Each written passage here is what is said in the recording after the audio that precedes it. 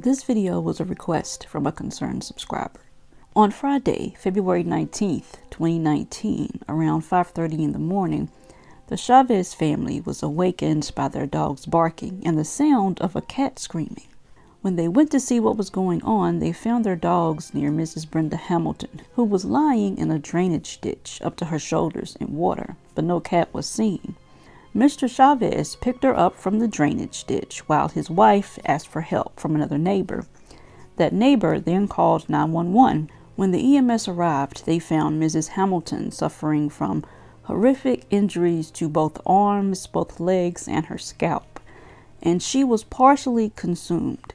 And at first, it was thought that a bear was responsible, so traps and wildlife cameras were set up, but no bear was seen. There was also a great deal of blood found on the road that led investigators to the ditch where Mrs. Hamilton was originally found. And she was transported to the hospital where she was in intensive care, and she died 2 days later. There weren't any eyewitnesses because of the time frame. It was February, and around 5:15 to 5:30, it's still dark outside. And she was out at that time because she took a walk every morning as part of her routine. Deputies found a rodent, a swamp rat, close to where the attack began, and it had just been killed, and injuries to it appeared to have been inflicted by another animal.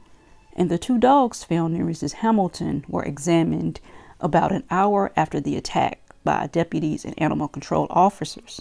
They didn't display any signs of aggression towards deputies. They weren't wet, and there was no visible sign of mud or blood on either dog. Now, Mrs. Brenda Hamilton was a wife and a mother, and she had been a teacher for 51 years, and she was kind-hearted, sweet, and a pillar of the community. And her funeral was standing room only inside, and close to 1,000 vehicles were parked in the area so that people could attend. And she worked at a Christian academy since 1968, and she taught high school English. And she graduated from East Carolina University. The town of Pantego is on the coast of North Carolina, and it has a population under 200 people. Most of the evidence in this case was lost in the water, according to authorities. And on the day of the attack, wildlife took several items of evidence to the forensics lab at Western Carolina University to be tested. And the Beaufort County Commission also put together a committee in search of definitive answers. The community was very concerned, understandably, because they didn't know what animal was responsible. During her walks, it was common for dogs in the area, including the 2 dogs found near her, to follow along with her. And her husband said that none of the dogs ever bothered her or even displayed any aggression towards her. A few hours after the attack, both of the dogs were tested. They tested positive for trace amounts of human blood on their paws and in their mouth. They were quarantined for 10 days and then released back to their owner. Investigators found trace amounts of bone fragments in one stool sample taken from the dogs and possible human hair in another.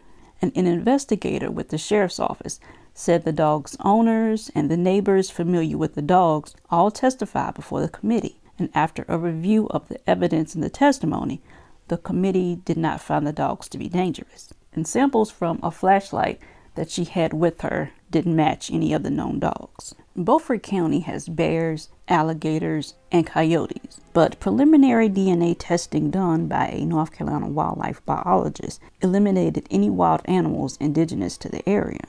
No DNA from bears, coyotes, or red wolves was detected during the testing. And canine in the world of DNA covers everything from a chihuahua to a gray wolf. And officials believed that Mrs. Hamilton was attacked by a domestic animal because canine DNA was found on her clothing and her shoes. But the DNA testing didn't differentiate between domestic dogs and wild dogs like wolves or coyotes. There was a total of 33 items tested at the Western Carolina University lab, and only 2 yielded nuclear DNA. Nuclear DNA contains material from both the mother and the father, and it can be used to identify a specific animal. Mitochondrial DNA only contains genetic material from the mother, and it can be used to identify an animal species. None of the other items that were tested yielded DNA results because of the water that Mrs. Hamilton was found in. A biology and forensic science instructor said that she found 2 distinct canine matches. Through DNA, she knew that the mother of the animal was a dog, but she couldn't say what the father was. There is a possibility that it may have been the hybrid offspring of a dog and a coyote, or a dog and a wolf. And after the testing was complete and they reviewed the scientific and circumstantial evidence, they still weren't able to make a definitive determination as to what type of canine attacked Mrs. Hamilton. Rumors spread on social media of what the animal could be. Some mentioned coyotes, red wolves, and pit bulls, while others brought up the dogman. One person said that it was a black panther and that their neighbor saw a big black animal run by them. They also had data to show that 2 days prior, the nearest red wolf was 4 miles away at the time. And as for hybrids, the red wolf bears a close relation to coyotes, and the two have been known to interbreed. The possibility that a big cat might have been responsible for the attack also came up.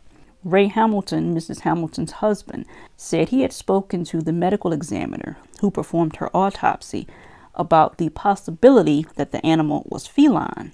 On the report, she had the cause of death as a dog attack, and she went back and looked at the pictures and said that it actually could be a cat. The wound on Mrs. Hamilton's face had 5 marks, and she said it could very well be a cougar or a cat of some kind, but there wasn't any evidence that indicated a cat was involved in the attack. Officials keep insisting that there aren't any cougars or black panthers in North Carolina, but people keep seeing them. Even some of the investigators said that some of the claw marks appeared to be from a cat. However, panthers rarely attack people. A cougar or a panther probably would have attacked the dogs that were with her. The community just wants to know the kind of animal that they're dealing with, and they want to ensure that no further attacks happen to someone next week or next year.